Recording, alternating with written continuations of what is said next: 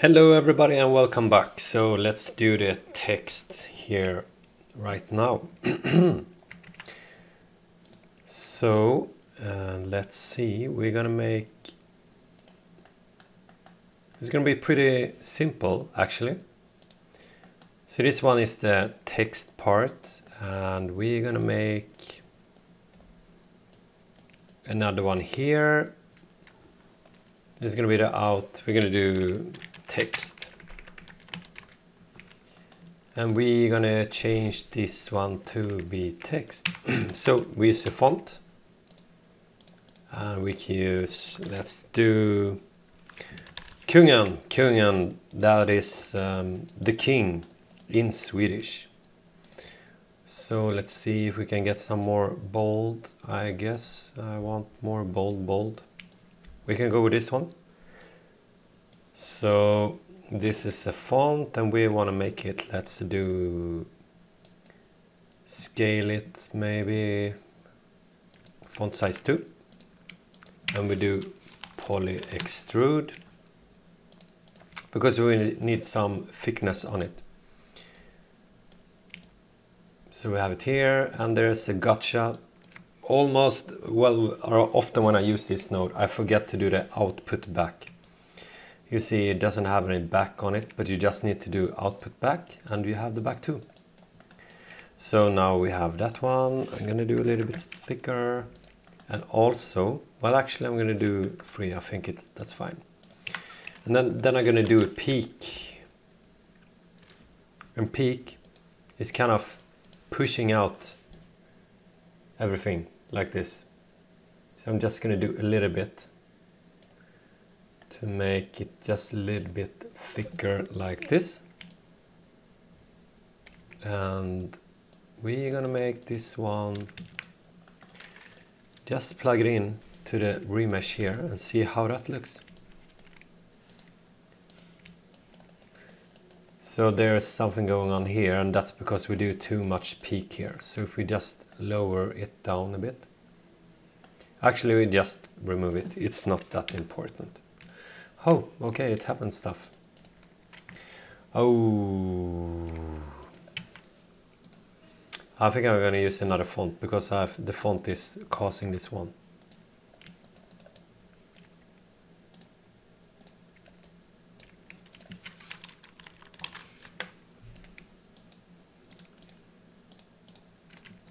Yeah, that feels better. So let's do target size, do more resolution on it and also just crank up the smoothness. And we could actually just add a peak here. So if we add a peak, do it a little bit. Yeah, looks good. So we got it. So this is so easy. And now we just kind of change the input like this. And if we check it out, well, it's need to be moved up a bit, of course. So, and we don't need to remesh, we can remove this one. So we're actually gonna do this match size. So what this one does, it's adding, so if we take justify X, we just do none, and none on Z, but I would do the minimum of the text gonna be, well, minimum or center or max, it doesn't really matter. Well, it did actually. Min to the ground, so now it stands on the ground.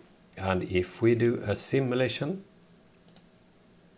you now see it works. So I want a little bit more resolution, do 0.75 and some more smoothness.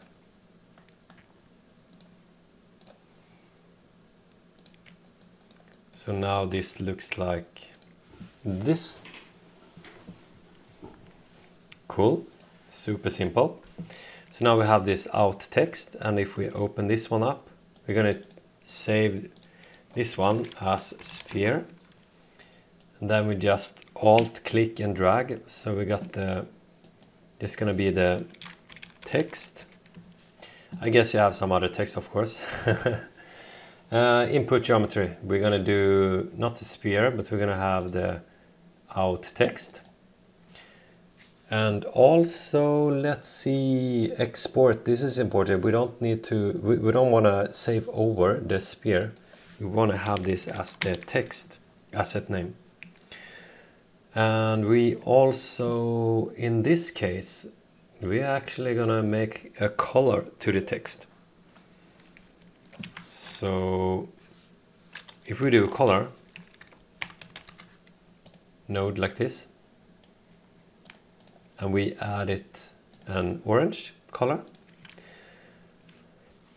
The way to have this saved in vertex color, because sometimes you want it, and in this case I want it, we need in this node here, in the settings, export static mesh vertex colors. So we click this one, and then it will export the colors. But you see there is a red mark because it's missing an attribute. And you can see here, it says, to export vertex color, create the attribute cd underscore v as vector, I suppose. And the reason is, and it also needs to be on vertex. And they need to be super clear about it under the hood for one or another reason. So what we can do, because now if you look here, you see the color is on the points. See here you see different information. So on the points we got position, we got air resist, and we got CD, the color. But we want to move it to the vertex. So we can just make an attribute promote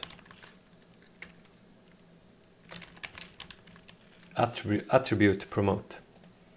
So this one we want to change. The original name is color CD from point, and we want to move it to vertex, and we want change new name. So the new name going to be CD underscore V. So it disappear here, but it doesn't. It will work for us. So now you see the red mark disappeared because now it's this one have the attribute it expect. So export, it's the text asset name and the out text. So, and also we're gonna see it will probably take 100 frames to make it go stable. Something like that. So if it is too much, yeah, we leave it like this. It's gonna be okay. So let's say 100. We do 100 here. Now we have 100 frames. So now we do render all.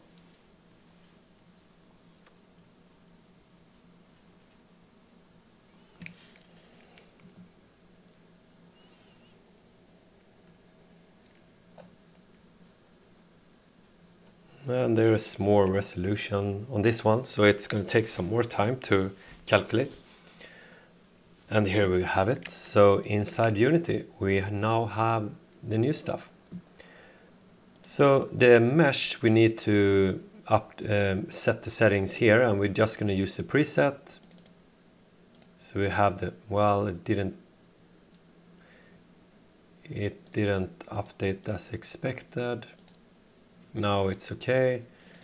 And also the textures, we do the HDR, apply, and now they are as supposed to be. The texture material we're gonna read is instead of this one, you see the tick box, we want the next one that we made in the last tutorial. And then we just drag the position to the position and the rotation to rotation. And finally we do the text in here with the material. And it's almost as we want it. So you see the color is not really showing up, but that's because in the shader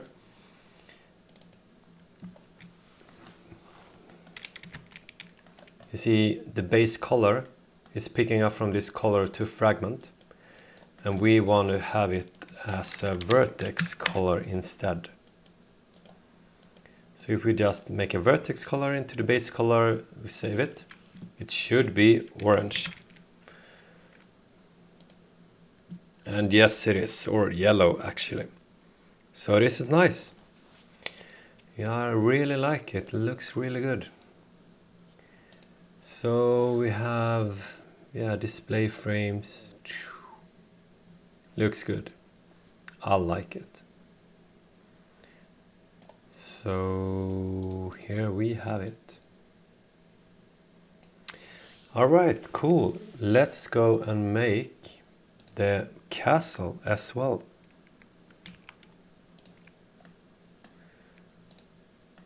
So the castle is gonna be pretty, it's gonna be a little bit different, but